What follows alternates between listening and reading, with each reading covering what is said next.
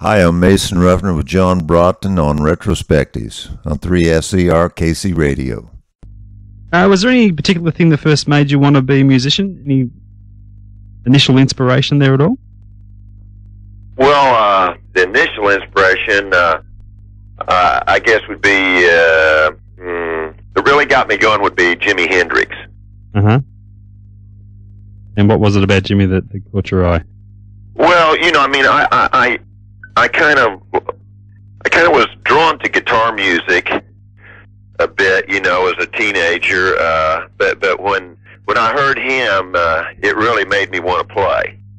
Just, I think he kind of redefined the electric guitar. Yeah, no doubt about that. I guess through him, that was your introduction to blues as well? Well, no, I had heard a little bit of the blues,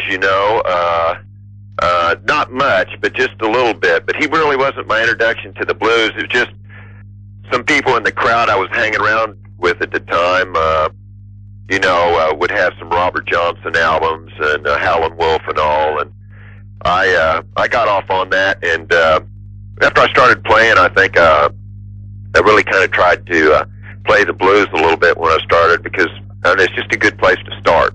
Oh, for sure. Remember your first guitar?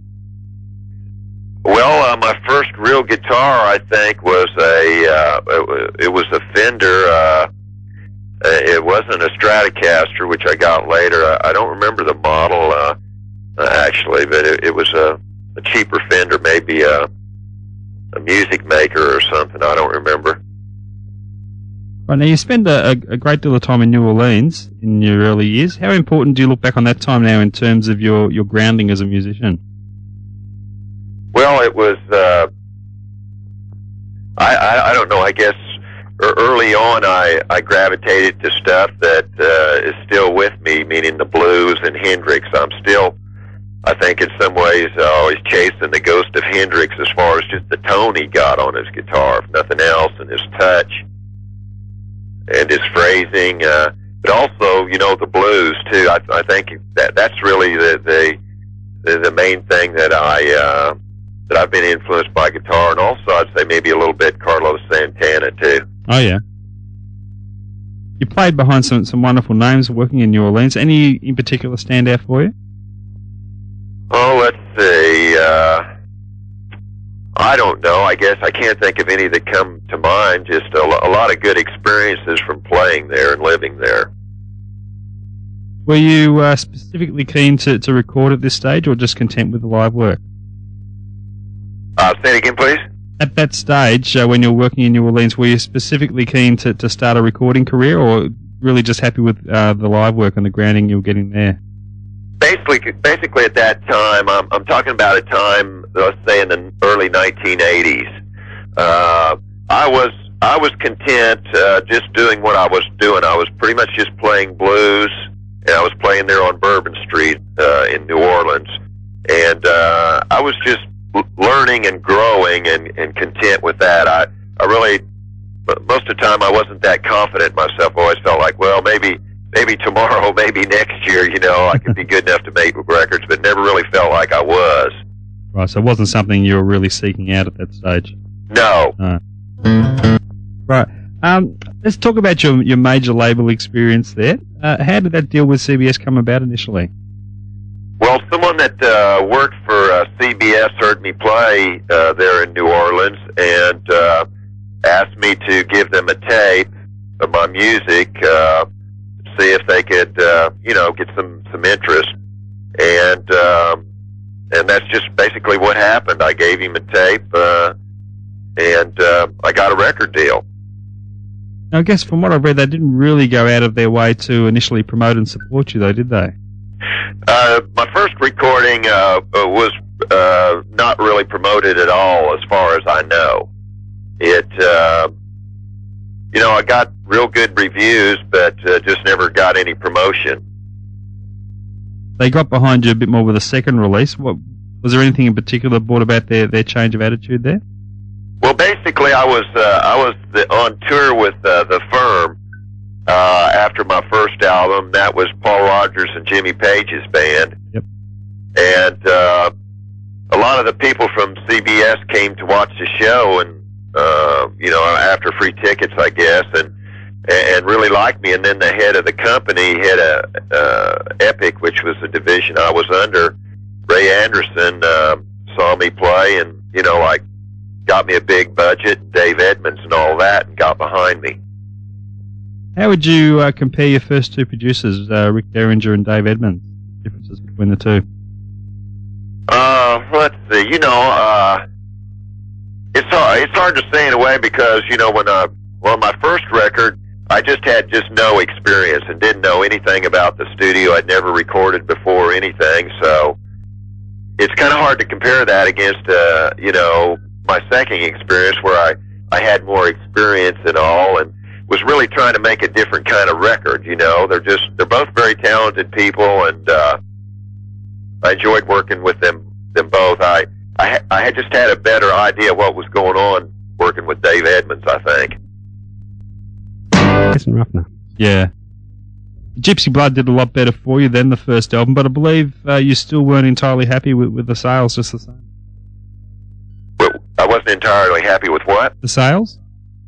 With the style or sound? What did you say? The sales of the album. Oh, the sales? Yeah. No, I really thought, that was my best shot at having some commercial success in the business, and to me, anything other than gold or platinum was a failure.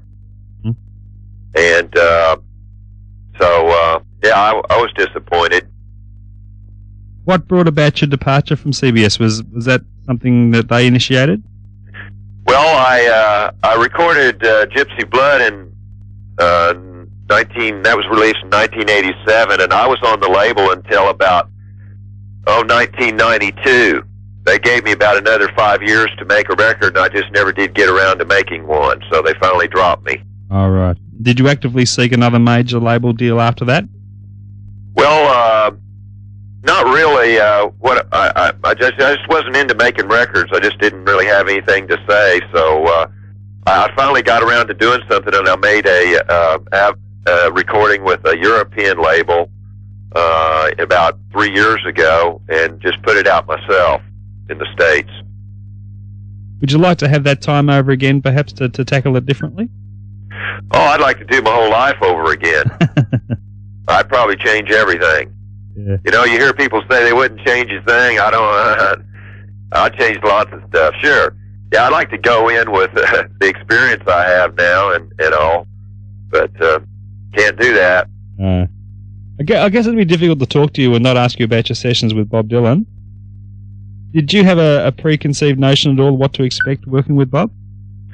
No, I didn't. I knew his music, but I didn't know the person. And I pretty much went in there in the studio. The idea just to keep my mouth shut and try to help out on the record. How did you find his approach to recording?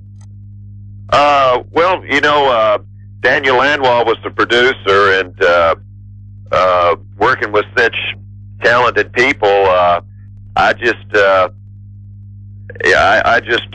kind of kept quiet and watched and tried to learn stuff and contribute. But I guess I'm not answering your question very well. But it was just an experience. Yeah, it was a good one. Working with Daniel too must have been a real treat. Oh, no doubt, yeah. And then I played on his record too. That's right, yeah. His album, and have maintained a friendship with Dan and keep in touch with him and consult him and so forth. Your fair share of large concert stages over the years, opening for the likes of Crosby, Stills and Nash and U2. Are you comfortable in that or more comfortable in a club situation? It really depends on the crowd. It can be exciting playing in a big stadium or on a big stage, and of course challenging since most of the people didn't come there to see me, they came to see the headliner. So it was a big challenge to go out there and try to win them over. And then at the same time, it's fun to play in a small, intimate setting where you can tune in with the people a little bit better. But it usually just depends you know, if it's big, it can be a drag. If people are into it, it doesn't matter about the size of the room. True, true. You're more comfortable on stage or in the studio? I'd say on stage. I'm still not very experienced in the studio. I'm not the kind of person. I don't have home recording equipment. You know, that's not my thing too much. Right. What is the extent of your live work these days, Mason? My live shows? Yeah. How often you're on the road? Well, I go out for a few weeks, and then you know, we'll play in various parts of the states, and then I come back and you know, play weekend shows around Texas where I live now. Any chance of a Down Under visit? I'd love to, and had a chance to come over there. Well, it's been 10 years ago when I had Gypsy Blood out, but it just never materialized. But right now I'm going to go in the studio in 2 weeks, and I'm going to cut another record, and this is going to be kind of a rootsy project. I'm going to record a lot of blues songs that I've written over the years that never recorded, and try to get kind of a live feel to it, you know. Oh, terrific. No overdubs or anything. What's the makeup of your current band there? Well, I do the guitar and vocals. I have a drummer, a bassist, and a keyboard player. You know, plays organ and piano. Any names there that we'd know? I don't know. I'm always changing musicians. They're local musicians. Right. I don't think you would know them. Tell us a little bit about Evolution, your most recent album. What was your question? Your most recent album, Evolution. Can you tell us a little bit about that? Yeah, sure. That was recorded in Austin, Texas, and I produced that myself. I don't consider myself a producer. I wanted to have people work with me, but we never had a budget to bring somebody like Dave Edmonds or Dan Lanois in, so I just did it myself. It's kind of a mixed bag. I think there's some good songs on it. Carlos Santana's been singing a song off of that. Kind of a mixed bag. It's a terribly under-promoted recording. Yeah. That's probably the biggest disappointment. Would you... No matter how good you make a product, if it's not advertised and all, people just aren't going to know about it. No, that's right. Yeah. So I'm sure it's happened to many people in many different ways of business, but it's a bit painful. If you had to label yourself one or the other, would you call yourself a guitarist or a songwriter first? Songwriter. Songwriter first, guitarist second. Yes. Tell us about the songwriting process for you. Do you labour over your songs, or can you churn them out at a good rate if need be?